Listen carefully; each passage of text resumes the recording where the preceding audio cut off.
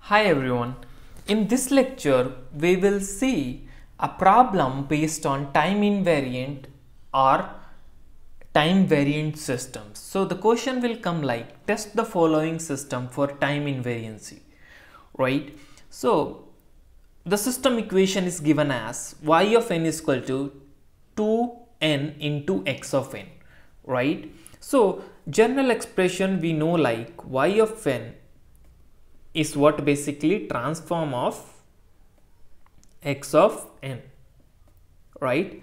So basically transform of x of n is what equal to y of n, and y of n is equal to what here? 2n into x of n. So just remember this point. Fine. Now what you have to calculate, basically you have to calculate the output due to the input delayed by m units. It means you have to calculate y of n comma m. So this is nothing but a transform of x of n minus m, okay, which is basically what in the last lecture we covered, right? It is basically nothing but y of n itself when x of n is equal to what? X of n minus m. Now wherever x of n is present, just replace with x of n minus m in this equation. So it will become what? 2n x of n minus m. Clear? So this is what? Y of n comma m. N comma m. So this we have calculated, which is nothing but the output due to input delayed by m units. This part is done. Now you have to calculate what? The output delayed by m units. So how to calculate this? So basically output delayed by m unit means what? Y of n minus m you have to calculate. It means what? Simply y of n when n is equal to n minus m. So wherever n is present, just replace with n minus m. So if you see the equation, n is present here and 1 is x of n.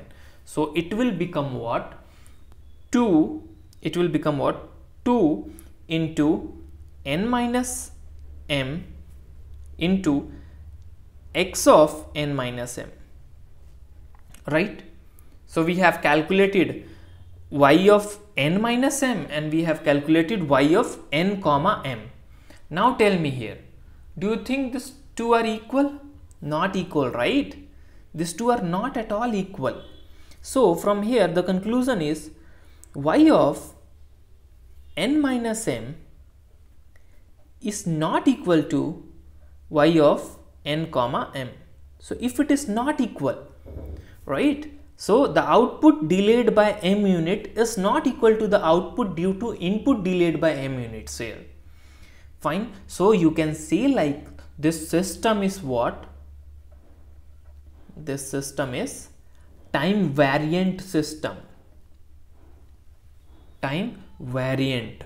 Okay, because it does not satisfy this condition. So it is a time variant system. So that's all. This is what you have to do exactly.